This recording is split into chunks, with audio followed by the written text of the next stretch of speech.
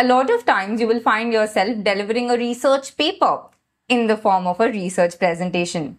It could be your own research paper for a conference or thesis defense, or it could be someone else's research paper you're presenting for a college assignment. So how do you convert a research paper into a research presentation?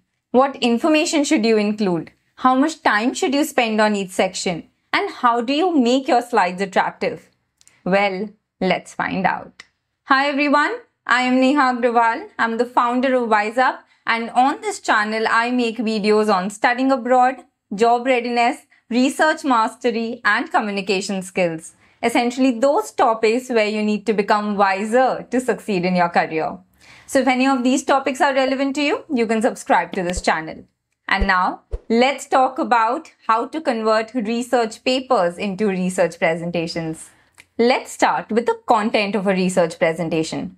If you look at a research paper, you will find some of these common sections, which is the abstract, introduction, materials and methods, results and discussion, conclusion, and even sections like acknowledgement and references. Now, in a research presentation, we include majority of these sections except one, which is the abstract. Now, why is that? Because an abstract is a summary of your entire research paper.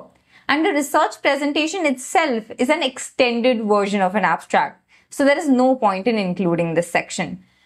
Now, if you want to understand what information to include in each of these sections in a research presentation, such as the introduction, materials and methods, result and discussion, well, all this information I've shared in my previous video. You can check it out there. There is no point in repeating that content here. Now, the next thing you need to understand is how much time you should be spending on each section. And this is where I've seen majority of people also making a mistake. So in general, in research presentations, people spend maximum amount of time on the literature review or the introduction section. But what you need to realize is that a research presentation is about you and what you have done rather than focusing on what others have achieved.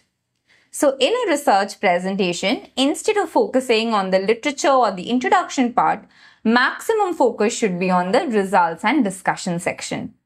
So if it was a 20-minute presentation that you had to deliver, 7 to 8 minutes of your time should be spent on the results and discussion section, 3 to 4 minutes on the introduction section, 2 to 3 minutes on materials and methods, and another 3 to 4 minutes on your conclusion, summary, future scope, etc. At this point, another important thing to understand is how much content should you really be including in your presentation. Because some research papers can be really long. And if you have a 10-minute presentation, then it's not possible to include everything that's there in the research paper into your presentation. So in such a case, you really need to exercise your own discretion and understand what is the most important literature to be mentioned. You only include that. Then whatever is the most important materials and methods, you only mention that along with their corresponding results and discussion.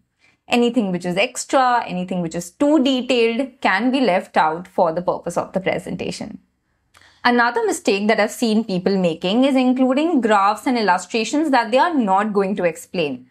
For example, you have a graph which has 7 to 8 different plots and you don't have that much time to explain each plot in your presentation. So the rule of thumb is that you should only include those things in your presentation that you have the time to explain.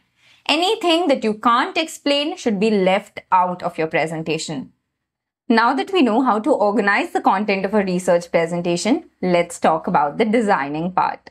So when designing a research presentation, make sure you choose a simple template that doesn't occupy too much slide space with a nice color theme. Now the main thing that makes a research presentation stand out is the graphics. So whatever graphics you're planning to include in your presentation, it could be photographs, it could be charts and graphs, it could be pictures or images that you get out of instruments such as SEM, TEM, etc. Or it could be illustrations for your methodologies section. All of these should be of the highest quality because higher the quality of these images, more attractive your slides and presentation is going to become. Another common mistake that I've seen people making at this point is that when they crop the picture out of a research paper, they also crop the caption along with it and then they paste the whole thing in their research presentation. So now your picture actually says figure 3, but it might not be figure 3 of your presentation. So please don't be so lazy. Only crop the picture and try to write the caption on your own. And there's no need to number the images in your presentation, okay? Just a simple caption would do. Another important thing when designing presentations is to not include a lot of text. Nobody is going to read so much text off a slide. So instead of copying paragraphs from a research paper, try to deliver your story through pictures with only the key insights, key results shared in the form of text. This will make your slides more clean and easy to follow. Another thing that you can do is add labelings to highlight the most important part in your images so that the audience, the moment they look at the picture, they are able to understand the most important takeaway from them.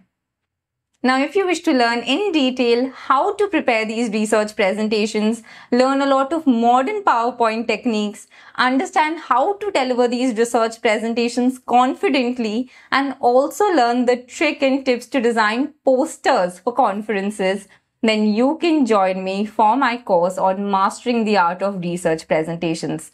To know more, the link is in the description and in the pinned comment. And now that we're done with the designing part, let's talk about the last component, which is delivery. When writing a research paper, we generally use complex sentences and complex vocabulary to make our writing more scientifically accurate and create a better impression. But what you need to understand is that when we are reading a research paper, if we don't understand something, we can always read those lines again. But when we are listening to a research presentation, we can't do that.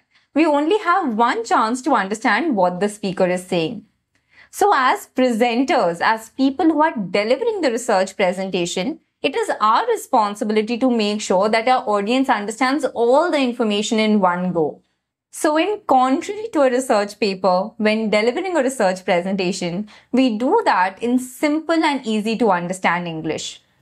Don't mistake me, we will definitely use the technical terminologies that are part of our research, but we will adopt a more conversational style so that people are able to understand us clearly. Now, if you wish to learn in detail how to write a research paper, then you can join me for my course on the complete guide to research paper writing. I've put both the links to it in the description and in the pinned comment. So guys, that's all that I wanted to share with you today. Hope you've gotten a complete understanding of how to convert a research paper into a research presentation. If you have any doubts, please put them down in the comments below and I will address them for you. And now, thank you so much for watching this video and I wish you have a fantastic research journey ahead.